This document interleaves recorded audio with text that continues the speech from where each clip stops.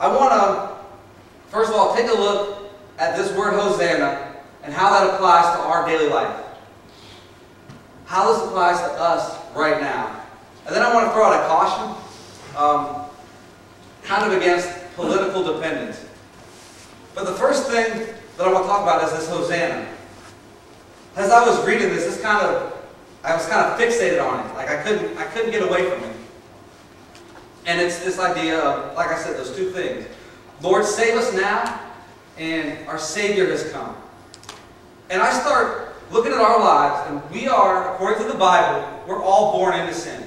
Every person that has ever lived is born into sin. And just like the Jews were captive to foreign lands, and they weren't able to free themselves, everyone in this room is born into sin. And you are not able to free yourself. You are not able to free yourself. And let's just take a look for a second at what kind of master, what kind of ruler sin is. Sin holds you captive to fear.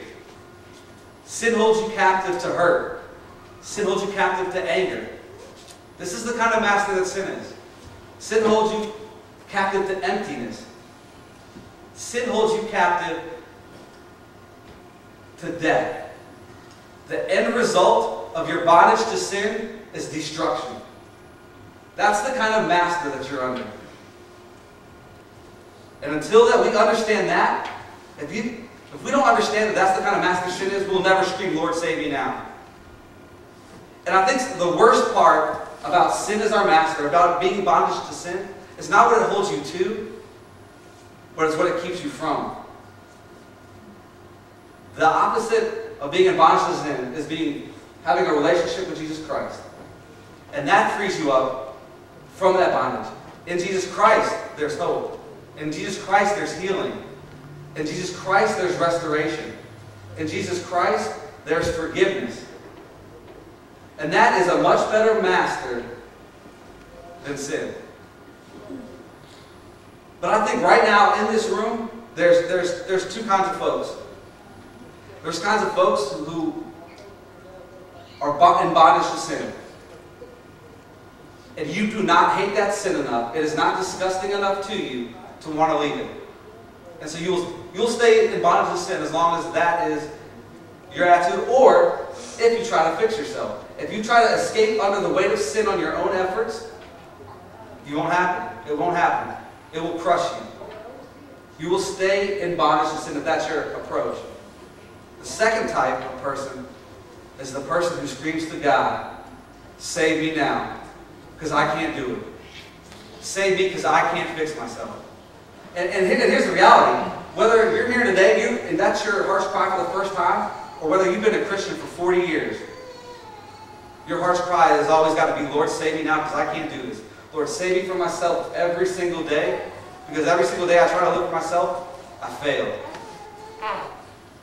And so as kind of Chip was saying earlier, when we were singing these songs, that's where the second part of Hosanna comes in. If you have never, ever trusted Jesus to forgive your sins, then the second part of Hosanna makes no sense no sense to you. Screaming and shouting in joy to a Savior, if you don't know what He saved you from, then you're just going through motions. And I'm not a very, I don't know what you call it, charismatic person or whatever, but sometimes in my heart, like I just want to jump up and shout and scream, but I don't. But it's because I know what God saved me from. I know what a jerk I am inside. I know how much I offend God. And if He doesn't save me, I have no hope. The same is true for all of us. If you depend on yourself to get out from underneath your sin, you're in trouble. And the second thing I want to hit on briefly, and this is something that I wrestled with sharing, because I'm not sure how popular it is, but I was okay because I was talking to Vanessa last night about it. She says, you know, if God's telling you to say it, then say it. And last night as I was finishing up editing the 2-minute sermon, I heard Andy talking about it, so I think I'm okay. I think the political climate that we talked about in this passage plays a huge role in the passage, and I think it's relevant for us today. I think a lot of us in here are probably not happy with the way our political climate is in this country. We don't like the way things are going.